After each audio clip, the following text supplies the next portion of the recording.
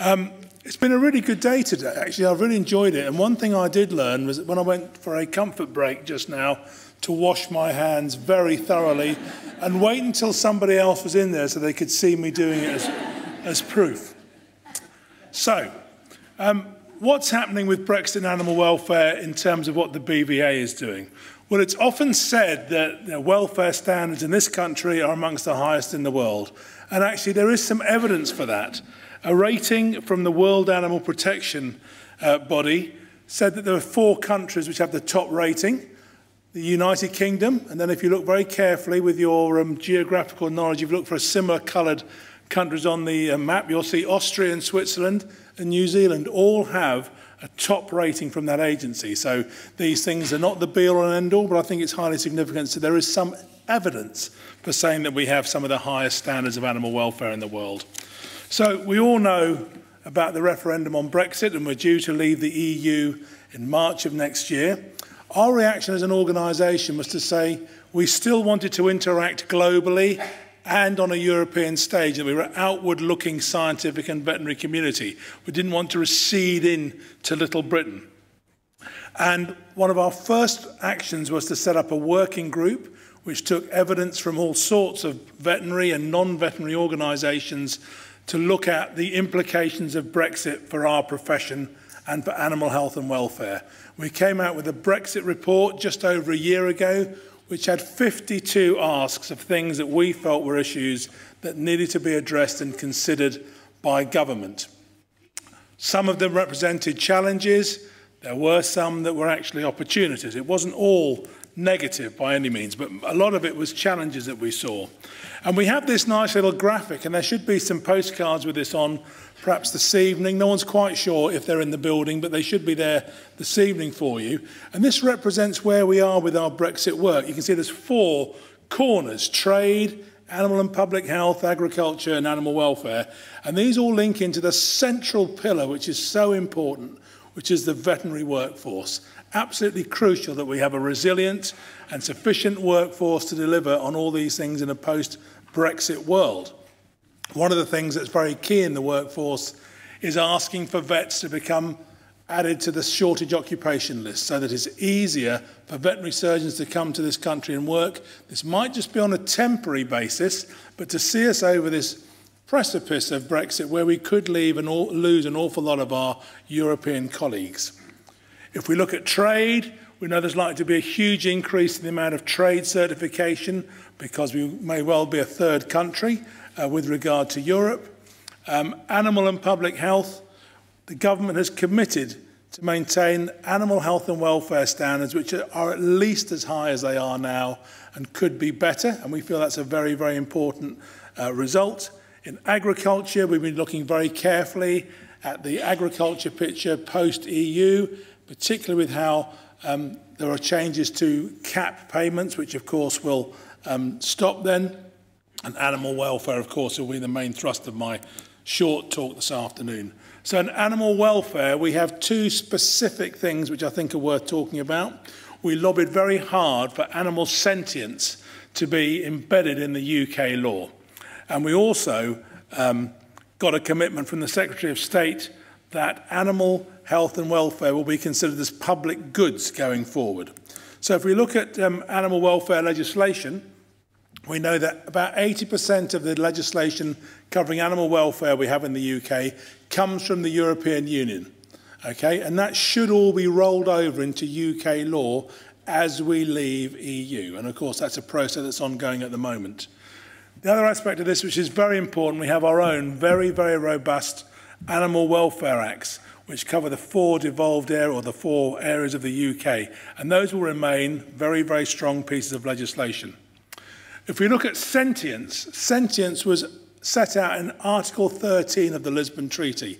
And that basically says that when any government is making policy, law, legislation, rules, you name it, they have to take into account the fact that animals are sentient. So that's a very, very important safety net which we feel needs to be there for the future. So the government cannot ignore the fact that animals are sentient and can suffer when legislation is being made. So at the moment we have very, very strong legislation on welfare, which is great. This is a very important aspect that we feel should be in the legislation before we leave the EU, because it's currently there as part of the Lisbon Treaty. We need to make sure that is there for the longer term to protect animal welfare in this country. When the debate about animal sentience took place, there was huge outcry from people saying the government weren't interested because they didn't roll it over in the withdrawal bill. And I'd like to think the BVA took a much more calm and sensible and measured approach to this. We didn't join the sort of baying crowd for blood saying that MPs don't care about welfare, because actually our experience is that most MPs really do care about welfare. What we did do was give a measured approach and explain why sentience was so important. We're involved in the media, and probably the most obvious thing we did is we got nearly 1,200 members, vets, vet nurses and students to write an open letter calling on the government to put Article 13 to be enshrined in domestic law after Brexit. Not necessarily just because of our work, but as a very important part of it. DEFRA did produce draft legislation that's been scrutinised by the EFRA committee, and although currently that is on hold, we are assured that they are working very hard to get something in place so that the concept of sentience is included in British legislation post departure from Europe. So that's very, very important. If we look at agriculture policy, which have received an awful lot of publicity recently, we determined 6 principles that would colour our approach to agricultural policy post-EU. Number 1, support for animal health and welfare as public goods. And public goods, as we've mentioned before, very, very important. The concept of public goods are things which are often intangible, but have a real value, but you can't sell them. And so, therefore, there's a very strong case for government paying farmers and producers to cover the value of those public goods. Animal health and welfare absolutely fall into that category as far as we're concerned. And making sure that any money that is used from government to incentivise the agricultural sector, the benefits are really maximised and they're not spent inappropriately. We're a devolved nation, and it's very, very important that the devolved administrations are closely involved with all of this. It's not just an England thing. Compliance with World Trade Organization rules is very important. Any subsidies or payments which are made mustn't go against WTO rules, otherwise that might affect our ability to trade going forward. Really important that it harmonises with any cross-governmental strategic goals, and of course, key to all of this, as we say repeatedly, is veterinary surgeons are the key to this. These are the people who can police this, they can certify, and they're absolutely key to driving the whole welfare and health strategy after we leave Europe, as they are now. Important we have enough vets, as I've said before, and we are concerned about number of vets. As we leave EU, we may be seeing a flood of vets who decide either not to come to the UK from Europe or even leave the UK, and this is a real concern for us. So the government consulted on their post-European agricultural policy in the Health and Harmony Command paper. Health and Harmony is not a type of hairspray, for those of you old enough to remember those adverts. But that is all about, their theme there is to replace cap payments which are currently made and replace them with direct farm payments. And the big question is what determines the payment. Currently it's done on area of land. Now, of course, I think the feeling is it must be much more specific. Farm subsidies as we currently know them, or at least the sums of money which are used now, will probably continue until about 2022, although we don't know that for certain, and then almost certainly may reduce as well as being far more targeted. Government is talking about public money for public goods, which absolutely tunes in with what we feel is important. And amongst those, animal health and welfare are paramount from our point of view. Other things that they've talked about is environment, communities, and social structure being very, very important. So my apologies for a rather busy slide here, but some of the potential schemes that have been talked about are perhaps payments for farmers delivering higher welfare outcomes. Now, that's a really interesting one because we've already heard from the presentation earlier on how difficult it is to understand and to measure welfare. So any welfare high welfare systems or higher welfare systems must be based on real evidence, a combination of measurable and transparent outcomes as well as inputs. You can't just have, oh, well, cows that are outside, pigs are outside, are higher welfare. It's not as simple as that. New approaches or technology which can improve welfare outcomes is very, very important. And, of course, information to the consumer. And key to that is farm assurance schemes, so that the consumer can know what their farm assurance scheme means and what it actually is telling them about the welfare and quality of farming and husbandry on that farm. Really important to actually get a grip on endemic disease. A lot has been done, but there's more to be done. And this could provide an opportunity for those producers who really want to get endemic disease under control and work through recognised systems to get more payment to recognise that. We talk about the animal health pathway, which is being talked about at the moment, which is a way of matching the disease status of animals together with its any movements. There's a new movement system in place, trying to really get on top of what the disease statement, disease statuses of any holding. That's very, very important. And then, of course, increased use of data in all that, many forms could be really important.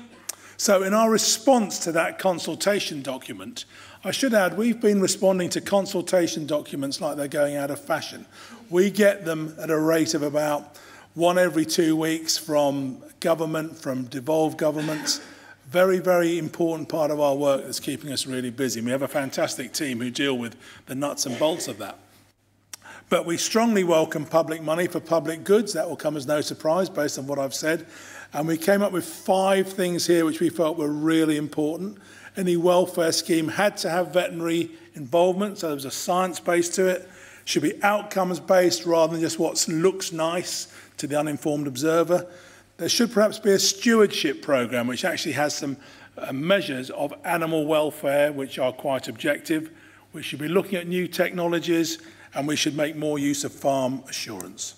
So, you'll be glad to know I'm going to stop there. We work very hard with government. We spend a lot of time lobbying individuals and working with DEFRA and other organisations. We've been extremely fortunate to have the support of Angela Smith, who started things off this morning, and Neil Parrish, who is sponsoring our reception tonight. So we're extremely grateful to them for that. I'll just finish by leaving this graphic up, and my advisors, my experts assure me that there are copies of this in a postcard form, possibly tonight. So please do take one if you would like one. Thank you very much.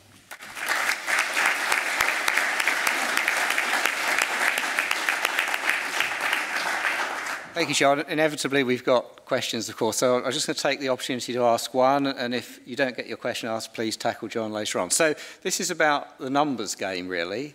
We've talked a bit about vets from the European countries moving back because of the Brexit issue. It relates also to something BVA has been looking at, and that is sort of attrition of vets from the veterinary profession, and also the balance of perhaps the number of new graduates that might arise from new veterinary schools. What's the sort of general view about the numbers game? I think there's several things going on there. So people have had concerns about recruitment and retention of vets, particularly in practices, for some time, and that predates anything to do with the EU. I think that's first thing to say. So we are working very hard to try and shed some light as to what is going on there. And one of the most obvious things we're doing is we've commissioned research from the University of Exeter, social scientists, to try and find out if we can get some actually firm metrics and information on that to help inform the debate. So I think that's a very important thing to say.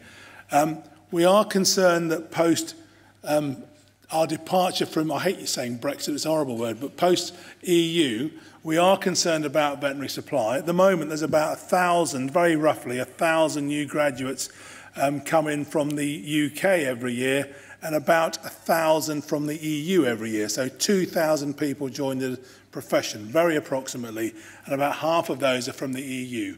And we know that some work done by the RCVS has indicated that a significant number of our EU colleagues are saying, actually, I'm quite concerned and I'm not sure if I want to stay in the UK. And about a fifth are saying we're actually quite, really looking quite seriously at leaving. So we consider that a very, very important matrix or metric. We work very closely with our CVS on this, I should add, and with DEFRA, and we're involved with the Veterinary Capability and Capacity Project. In terms of new veterinary schools, I think we're just starting a working group to look at veterinary education, which I think is highly significant, but of course those places will take a long time to come online. So the simple answer is could be highly significant, but probably not for the next few years. Right, thanks, John. Well, we're going to have to call this session to end, but thank you very much indeed. Thank you very much.